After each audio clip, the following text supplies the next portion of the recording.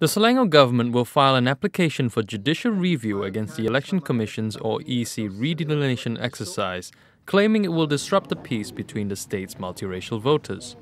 Selangor Mentri Besar Datuk Seri Azmin said the state government wants the EC's proposal to be stopped until the matter is heard in court. I'm trying to say here, the society and the voters in Selangor have enjoyed this harmonious working relationship for the last many decades, and now SPR is coming in and trying to break these boundaries and push one race to one particular area and bring a different race to different areas, which is not healthy for a state like Selangor and also Malaysia.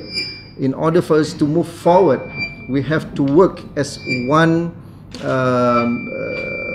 community that have mutual respect, and that is the success stories of Selangor for the last many years.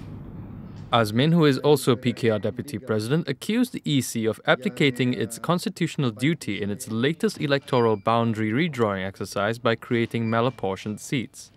He says the state government will file an application for judicial review soon. Last month, the EC announced a name change for 12 parliamentary seats and 34 state seats nationwide without adding or subtracting any constituencies.